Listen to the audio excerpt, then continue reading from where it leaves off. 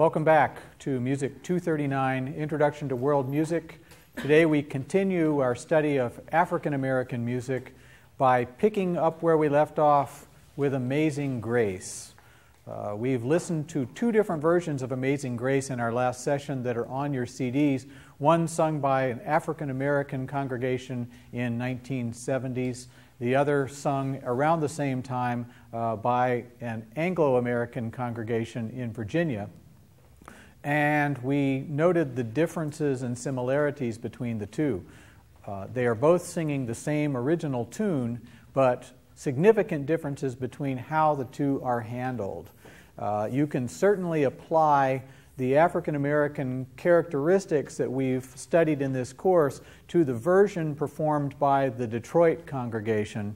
So all of these are important characteristics that are going to find their way into religious music of the African American community in other ways as well. Certainly the influence of spirituals has an effect here as well, and when we hear our guest lecture by Dr. Payne, we will be hearing more about how the spirituals influenced the African American styles that we know today. But I want to get back to Amazing Grace for a minute, because your text has a very interesting transcription underneath the one from the congregation in Virginia. There is one that there is a transcription in your book that has shape notes in it. Shape notes are a very important part of American religious society that I'd like to show you about. And this is actually sort of a side note because it's not specifically African American, it really is more European American. But the African Americans who went to church during times of slavery learned their music from this particular source, and it's important sometimes to go back to source material. If you look at the transcription in your book of Amazing Grace, you'll find notes in which some of the pitches are different shapes. Can you see that? Okay, take a look at that. Some of the notes are in the shape of a circle, as you would normally expect, but then there are others that are shaped like diamonds, and some of them like triangles. Okay, and lots of different shapes for every note. Has anybody run into that kind of style before? Have you seen shape notes? If you look at old hymn books, sometimes you'll find them. Does anybody have experience with that? Yes? Okay. Okay, some of you have had experience. So how does it work? How does shape notes work? Well, isn't it, it's like shape pitches? Like people who can't read music, they can tell what pitch it is by the shape. Okay. I've So heard of that. People who can't actually read music can tell what pitch it is by the shape. How do they do that? Does anybody know? Rote? No, it's not rote. It's not rote. What it is, for those of you that have been in ear training class, is solfege. Do, re, mi, fa, sol, la, ti, do. You remember the sound of music? Remember do, a deer? They sang do, re, mi, fa, sol. Okay. Well, each one of those syllables has a particular function in music. And in a shape note system, each one of the shapes is a different syllable. So do will have a different shape than re, mi, and fa. And there's a couple of different systems. One of them is a 4-note system that repeats itself, and the other is actually a 7-note system. But what you are seeing here is a way that people who don't read music can learn to sing these songs just by knowing which of those syllables, do, re, mi, and fa, goes with which shape. And they learn that from the time that they're little kids. And so when they get to their church congregations later on, they know how to do this without actually being able to read the lines and spaces. I know a congregation around here that is like that. If any of you have any associations with the Mennonites and the Mennonite community in Seymour, Missouri, just east of here, you will find that many of their congregation do not read music, but they all read shapes. They all read shape notes. And so as a result, if you attend one of their services or if you go to a hymn sing there, you find some very interesting and typical Mennonite kinds of practices. First of all, the men all sit on one side, the women all sit on another. Okay, they don't want that distraction during the service. They all wear their traditional dress to their services, but they perform their music all as a group. Everybody sings, everybody reads the shapes or reads music, and it sounds terrific. There is no accompaniment, there's no piano, there's no organ, there's nothing accompanying their music. It's all completely a cappella without accompaniment, and they've been doing this since they were very small, and so they're able to read the shape notes and sing in 4 parts extremely well. So here is an entire community, a music culture, if you will, that in which everyone participates and everyone is very good at it. An entire community of sight singers. Can you imagine that? Okay, our culture is not like that. We have to have sight singing class in order to teach people to sight sing after they come to college when they're music majors. These people have been sight singing since they are very small. They don't need a class. They should be teaching the class. Okay, they're an amazing culture. Now, the shape notes then are sung in that way, and that's their function. Many of those congregations have a very distinctive sound to them as well. I want to play you a recording of a group called the Sacred Harp Singers. This group was recorded in Alabama in the 1950s, and what you're hearing is men and boys singing in 3-part harmony from shape notes, and they're singing a song out of their hymn book. And what's interesting about it is the very unrefined style in which they're singing, and you hear that in these congregations. Well, let's sing number 186. 186. That's right.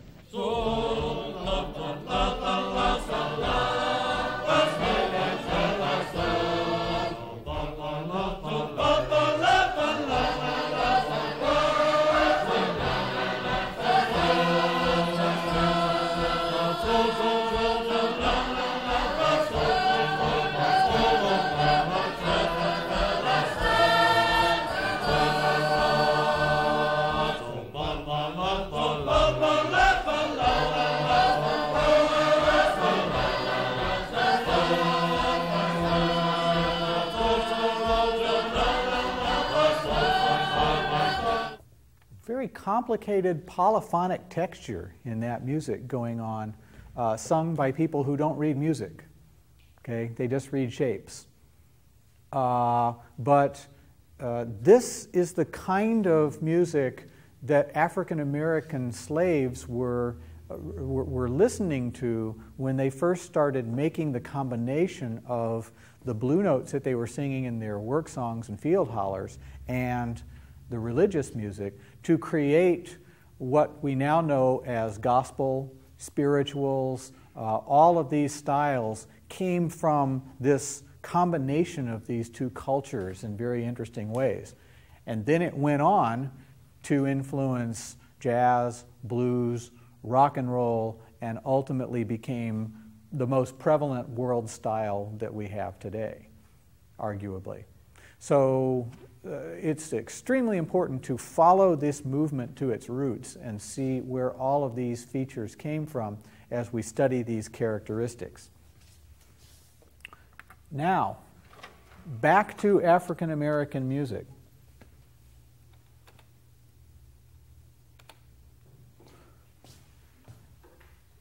Your book spends a good deal of time focusing in on the blues, and most of the examples that continue in the chapter at this point are blues-oriented songs.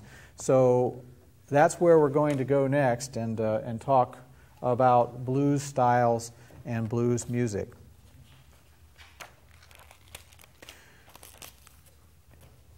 The blues originated in the Deep South, and you can certainly trace its origins to the field hollers. Mississippi Delta blues Charlie Patton, Robert Johnson are some of the people that your book mentions as the major influence on the early blues. There are a lot of blues performers that were active throughout the South at this time and making recordings that became highly influential on this whole style. But the blues is more than just music. It's more than just a song. It's also a feeling. I've got the blues, but that's okay. I'm feeling low, I'm feeling bad, something's going wrong in my life, but if I sing about it, then somehow it's going to make it okay for me. So it's a cultural movement. It's almost a cult following. The people that are blues aficionados are almost like a blues cult because they are very religious about it in some ways. It's a completely pervasive style in our culture. Beyond that, though, it is a form, and there is an actual format that is followed by people who write and perform blues, the most common of which is the 12-bar blues format. You could also think of it as 12 measures of music.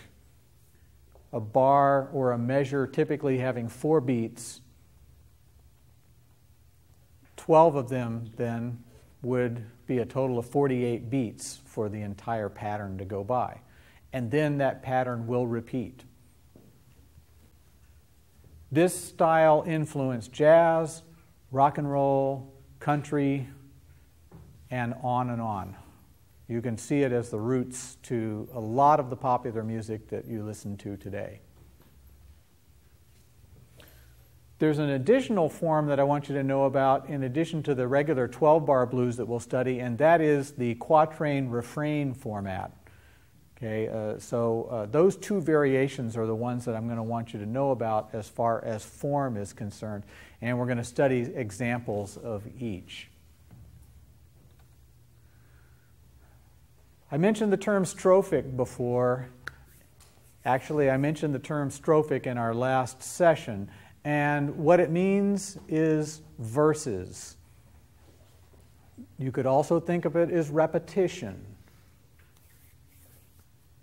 Essentially, you are repeating the same 12-bar format, and that verse gets repeated over and over. And sometimes they call them choruses, sometimes they call them verses.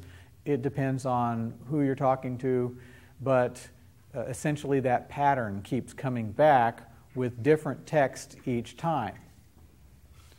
Now, there's a couple of different formats that you need to know about. One of them is the verse-chorus structure.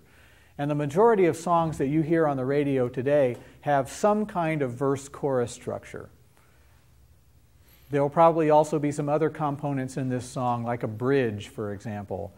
And some of them have something called a pre-chorus, whose job it is to get you from the verse to the chorus.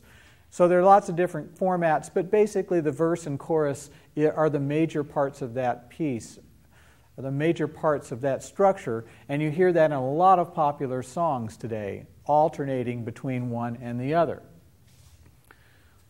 The other example is the succession of verses or choruses, similar to the ballads that we listened to in our Ozarks study of music. Remember the name of any of those ballads that we studied? How about Pretty Polly? Remember that? Pretty Polly is a ballad, and it is in a structure in which one verse simply follows another as the story is told. So a ballad is structured that way, and in fact, so is the 12-bar blues. Hymns are also structured that way, and if we look back at Amazing Grace that we talked about a few minutes ago, you see that essentially that same verse gets repeated over and over as we have different pieces of text. So that constant repetition of the same material is common to all of those formats.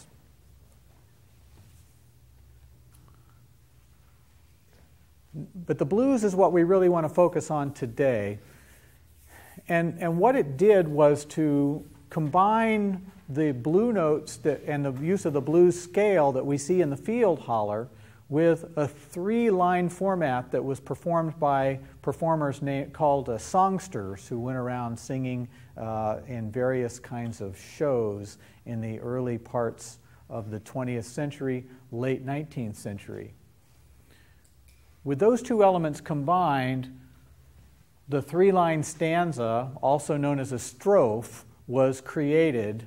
And there's an example here on your PowerPoint that you can use as a model for what you're going to be doing later as an assignment.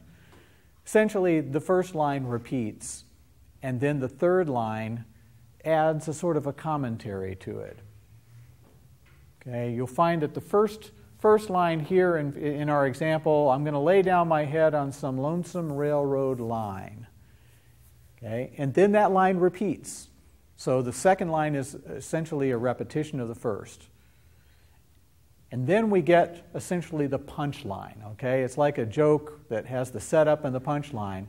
And the punchline is, and let that 5:15 train pacify my mind.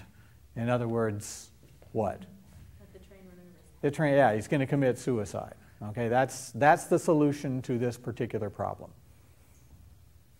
as sung in this verse. So blues refrains are set up that way, with almost like a setup and a punchline, to where you're setting up a problem and then you are suggesting a solution. In this case, yeah, not a particularly healthy solution in this case, but hey, that's the way the blues is sometimes.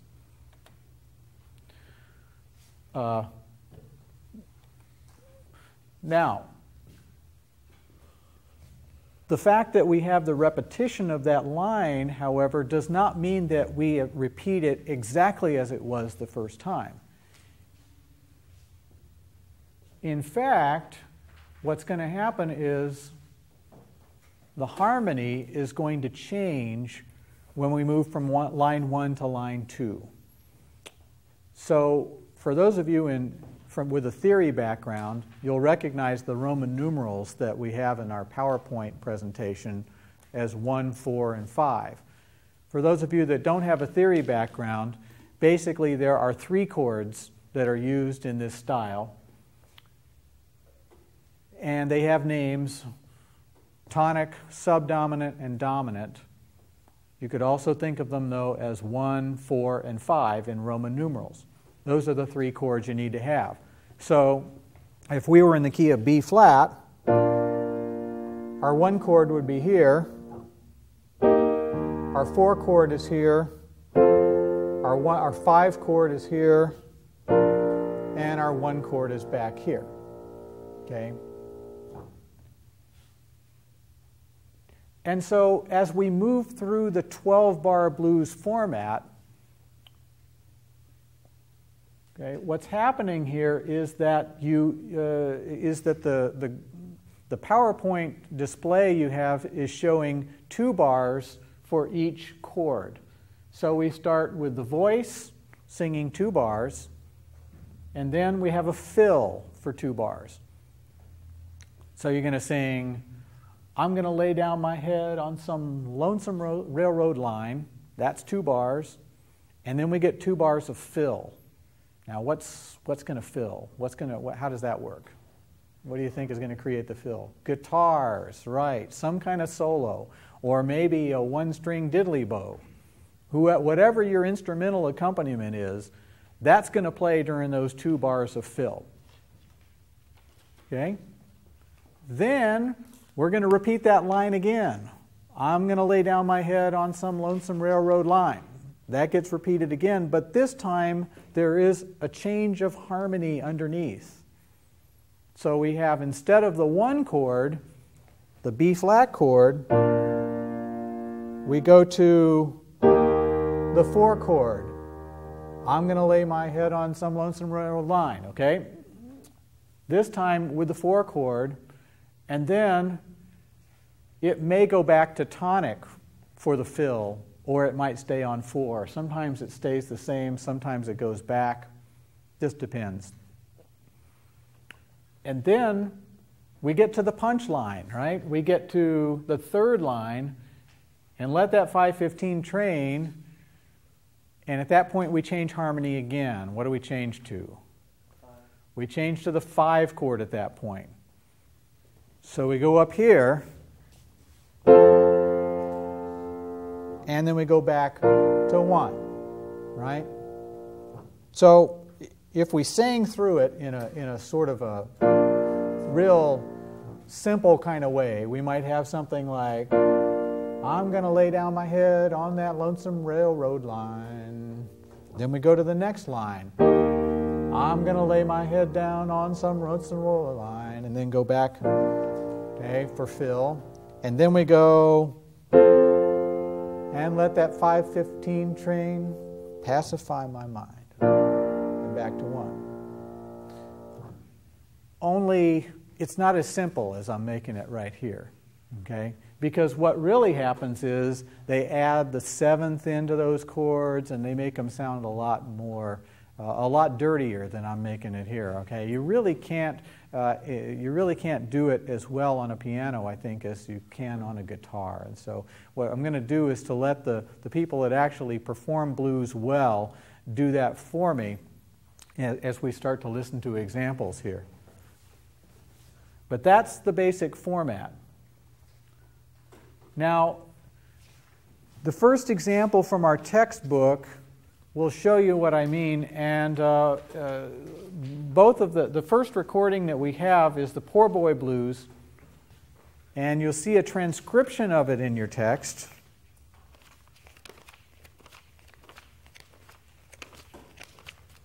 Okay, you see the description, the discussion of this around pages 171, 172 in your text. Okay, if you move there, you'll find the transcription of the text, and you'll also start to hear some of the recording of Lazy Bill Lucas. Now, who was Lazy Bill Lucas? Famous blues artist? Not exactly. Not exactly. Who is Lazy Bill Lucas? A jazz pianist? Okay, and also composer, played guitar, and he performed blues, right? So not so much jazz, but blues. There is a distinction that we're making here. Yeah, he's a blues performer, and and the reason he's in the book is not because he's a great blues artist, but because he is a typical blues artist. It happens that the author of this particular section of the book performed with Bill Lucas back in the 60s and 70s, and so he was able to use his material in the text and not be under copyright, and that's one of the reasons that it's here. But the other reason is that while there are fabulous blues artists that are represented here, and some of which are discussed in your text, like Robert Johnson, Howlin' Wolf, some of these very, very famous people, B.B. King, who is often here in Springfield, and you can hear him perform quite a bit. These are great and very famous blues artists. Lazy Bill Lucas is not a great and famous blues artist, but he is typical of ordinary people trying to make a living as a musician playing blues. And that's why his music is here. Now, looking at the Poor Boy Blues, you can see in the transcription of the text that in your text is on 172, I'm just a poor boy, people, I can't even write my name. Just a poor boy, people, I can't even write my name. Every letter in the alphabet, to me, they look the same. So the setup and the punchline as we saw it before. In this case, the 12-bar blues format is followed pretty specifically, and I think you can follow the chart that we had in our previous slide along with this piece and see what I mean by the format. Let's take a look at this and listen to a bit of this and go back and look at the diagram of the blues form and see if we can see how it matches up.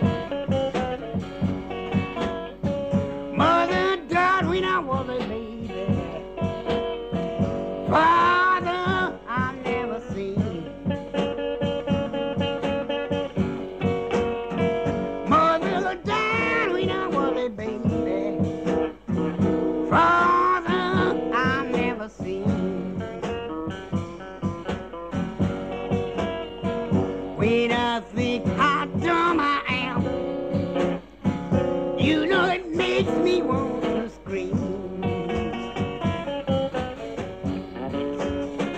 Ever since I was an age. Now, a couple of things that you should notice as you start counting measures and working through here is that Bill Lucas doesn't exactly change chords where the diagram says he should.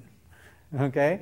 Do you notice that? Sometimes that 5 chord comes a little later than you think it should come. Or the change to the subdominant, the 4 chord, it comes a little later than you think it might come. Because what he's doing is delaying that chord until he reaches a particular point in the text when he wants to make the change. And it's a little different every time. Improvisational sort of chord changing going on here. Okay? So be aware of that as you compare the diagram here to the transcription.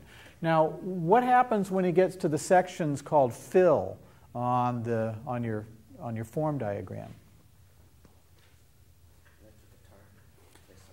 That's when the guitar, right, the lead guitar plays solo at that point. And you get those little solos going on.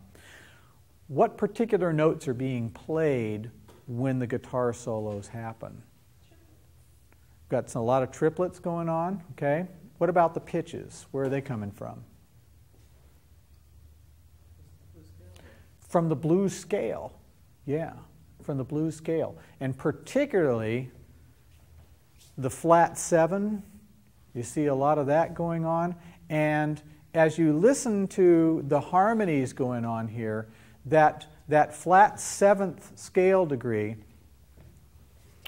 and I'm going to go back and show you the blues scale again so that I can point that out specifically. If you look at that blues scale, we started on C and we went to a B flat before we came up to C. That flat 7, that B flat there, is a note that is being used a lot in Bill Lucas's fills and also some of his vocals as well. So that's a very important note in the blues.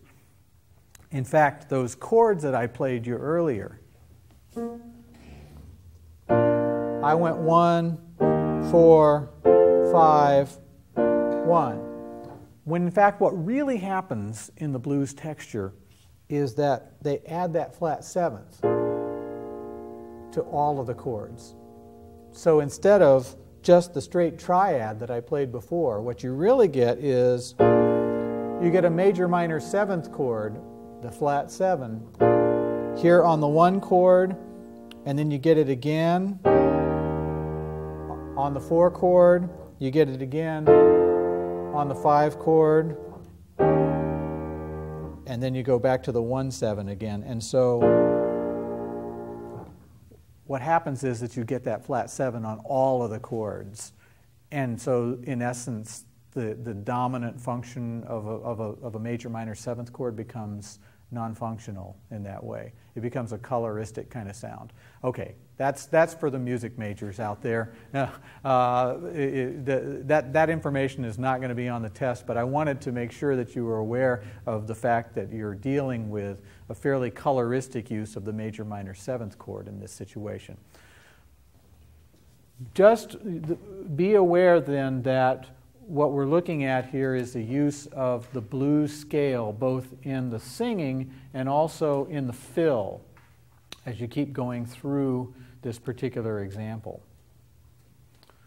So, Poor Boy Blues, then, is a good example of which format of blues?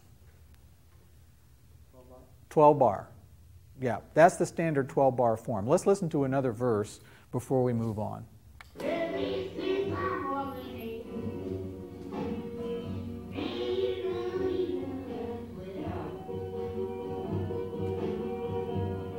Hear that flat 7? Now we go to 4. Back to 1.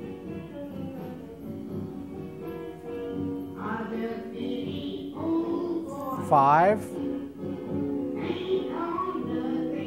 Then we go to 4 and then to 1.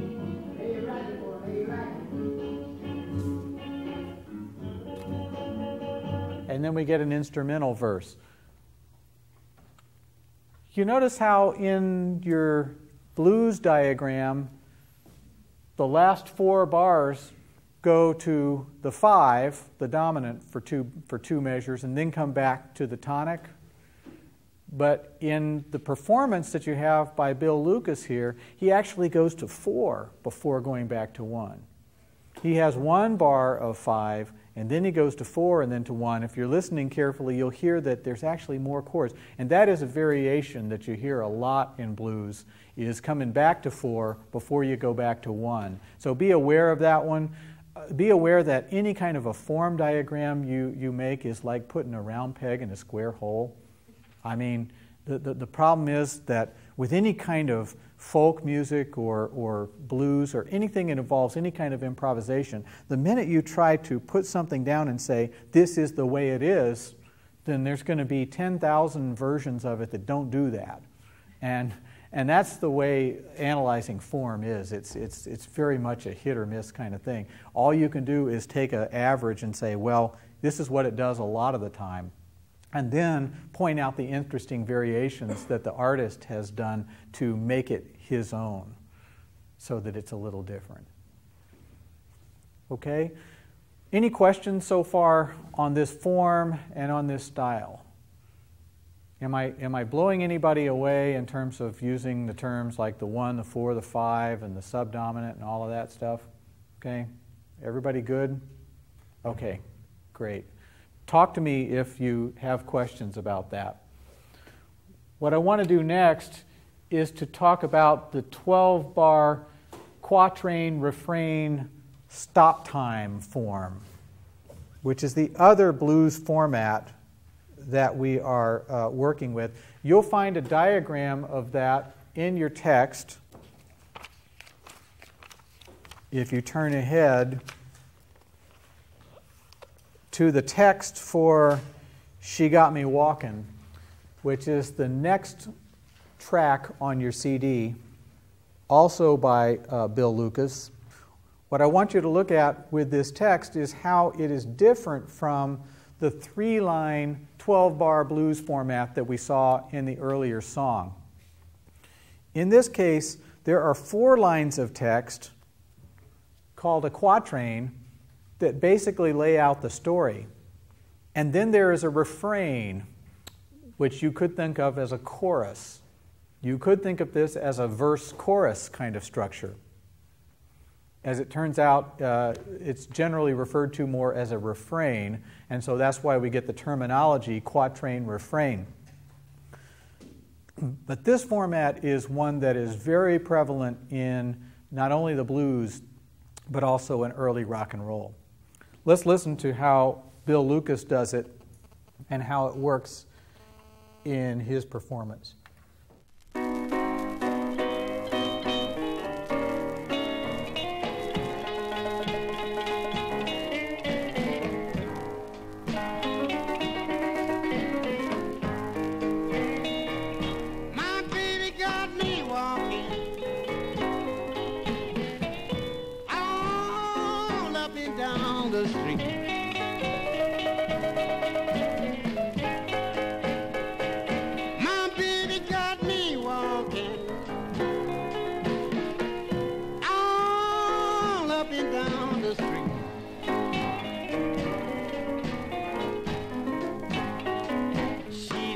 Me for another man, 'cause she wanted to be free. Now, everything you've heard so far is exactly like the 12-bar blues format that we've already studied, right? 12 bars long, the first verse is repeated, goes from tonic to subdominant. The whole structure is exactly the same as what we saw. But that's just the refrain. Now we're going to hear the quatrain, which will make this form distinctively different than what we had before. My baby told me one day, I laughed and thought it was a joke. She says, I'm going to leave you. You don't move me no more. She got me walking all up and down the street.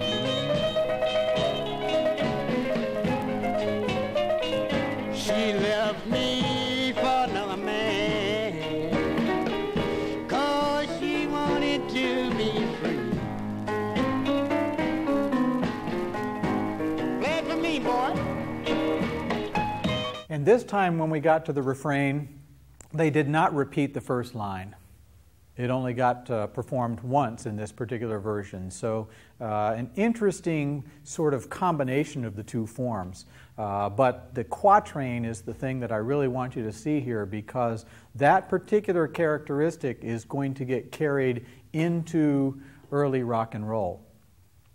As we talked about in our last session, some of the foundations, the building blocks of rock and roll happened in the mid-1950s when artists such as Bo Diddley and, in the case that we're going to listen to next, Chuck Berry, took these blues forms, and particularly this quatrain refrain format, sped it up, right, and put a different rhythm underneath it, and all of a sudden we've got early rock and roll. One of the earliest rock and roll recordings was made by Chuck Berry in 1955, and it's called Maybelline. Anybody know this song? You know Maybelline? Okay. What I want you to listen for as you listen to Maybelline is quatrain refrain format, because that's exactly where he got the format for this song. Oh, Maybelline, why can't you be true? You done started doing the things you used to do. As I was motivating over the hill, I saw Maybelline in a coupe de ville, a Cadillac rolling on. What did we just hear formally in terms of the form? We heard the refrain first, didn't we? Right? And it was exactly the way the Bill Lucas She Got Me Walkin' is structured.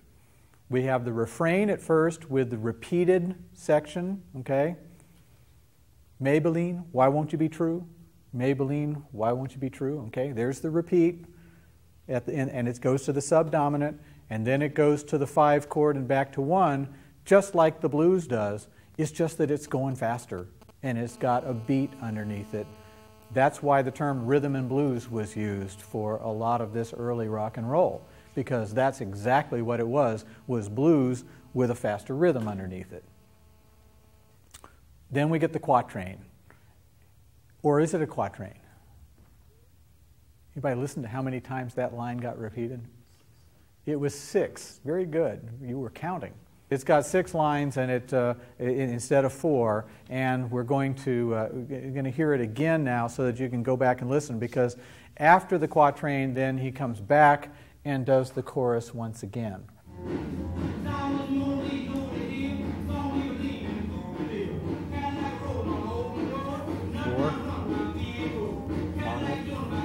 5, 6. Back to the refrain.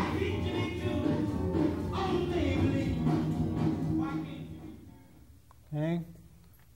So there's how that transfer happens, and we get the birth of rock and roll through the extension of the blues into a rhythmic format. There's another Chuck Berry song I'd like you to hear that is also in quatrain refrain, and it is an early greasy car classic, okay, called "You Can't Catch Me." Does anybody know this song? Okay. I want you to listen to, first of all, it's another quatrain refrain, but listen to the lyrics, and then I'm going to play another song that it was very influential on. This is Chuck Berry's "You Can't Catch Me." Airmobile, custom made, 'twas a flight DeVille with a powerful motor and some hideaway wings. Pushing on the button and you will hear her sing. Now you can't catch me. So what's this song about?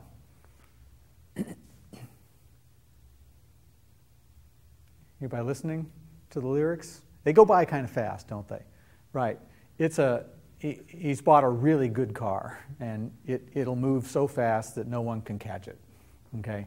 And so the next verse is going to be about driving on the New Jersey Turnpike and leaving somebody in the dust. Basically, that's this song's about a fast car. How did it start? It started with the quatrain, didn't it?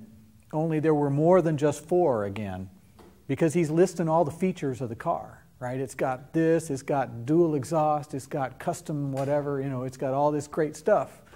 And it's just like when you hear people talking about their cars, right? Yeah, it's got an overhead cam. You hear people talking about cars, it sounds just like this. So he's listing them in the quatrain part of the song. And then the refrain comes up and it goes like what? What does it say? You can't catch me, right? The title of the song is typically the chorus or the refrain. That's a given. In most of these songs, the title ends up being the chorus, and that's what happens when we get to this refrain. Now, this next verse has some very interesting lyrics in it that I want you to remember and see if you can see an influence. New Jersey Turnpike in the wee hours, I was rolling slow because of drizzling showers. Yeah, come on flat top, he was moving up with me, then come waving goodbye and a little old souped up jitney I put. That was a pretty long quatrain, wasn't it? Anybody count how many there were? I think there were more like 12. It's a long quatrain because he's telling this whole story about leaving somebody in the dust on the New Jersey Turnpike. Now, did you hear the lyric, "Here come old flat top"? Yeah. Where's that? Have you heard that before, that lyric in another song?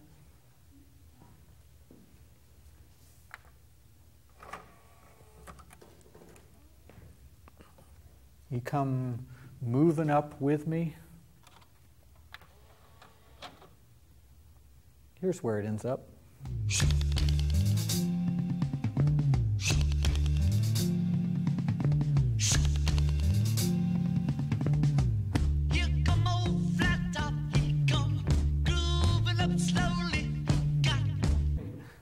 So John Lennon grabbed a few words there from Chuck Berry, I believe. This song, for those of you that don't know it, "Come Together," which is the first song on the Abbey Road LP or CD of the Beatles from 1969. Interestingly, if you listen to "Come Together," you find quite a large influence of the quatrain refrain format. It's not blues, but it's very, very similar, and the structure with those repeated quatrain verses there at the beginning is structured exactly the same way that Chuck Berry did it in "You Can't Catch Me" in 1955. So there's a clear influence there that you can work through the blues, through Chuck Berry, to the Beatles, and it's really a fascinating thing to trace as you continue to make those connections from one culture to another. I don't think he got in trouble for those lyrics, not that I know of. The next song on your CD from the course is Otis Rush. Okay, Otis Rush, "Ain't Enough Coming In." And in this case, we have the 12-bar blues, but then a bridge has been added to the format. So a slightly different wrinkle on the 12-bar blues format.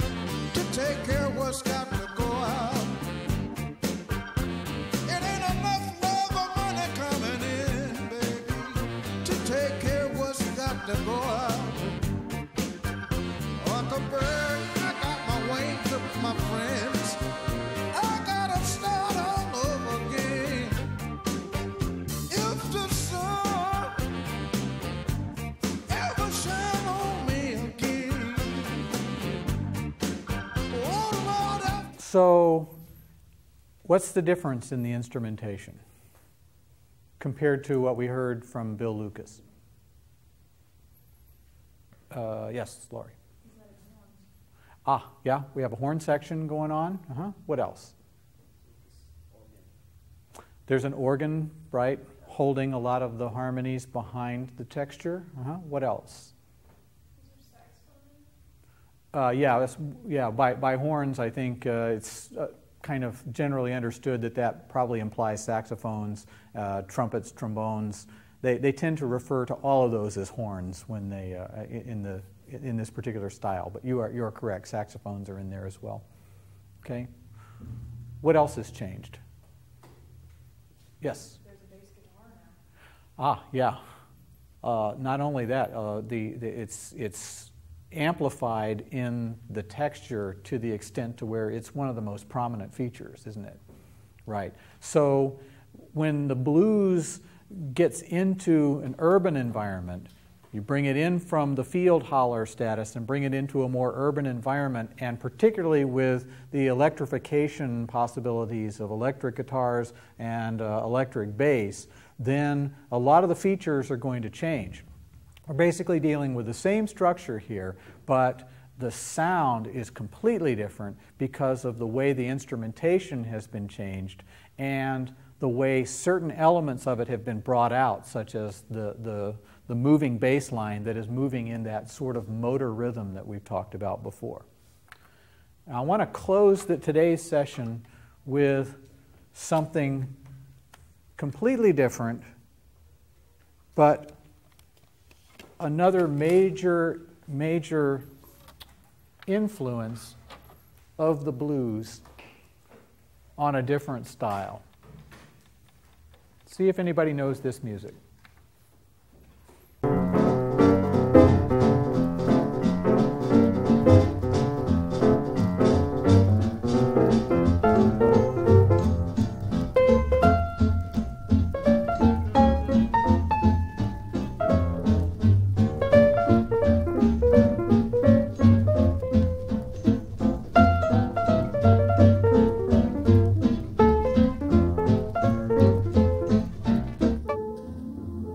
Count the measures. 1, 4.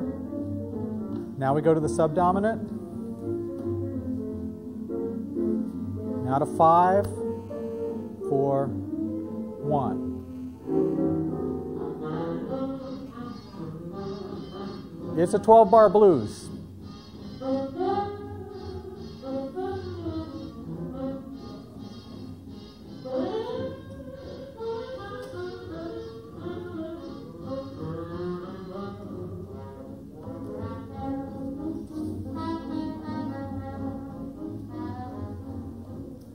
What style is this music? It is swing, which falls into the category of jazz. Right.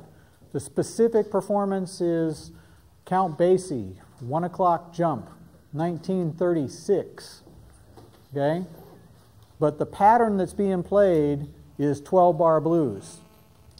So a lot of early jazz and the big bands, like Count Basie, for example, in this case, we're playing 12-bar blues with swing eighths and a faster rhythm, and it turns into jazz and a completely different stream from this same element. But I think you can see that we've moved to rock and roll, we've moved to jazz, we've moved to gospel styles, all coming from that 12-bar blues format, one of the most influential styles in the history of music.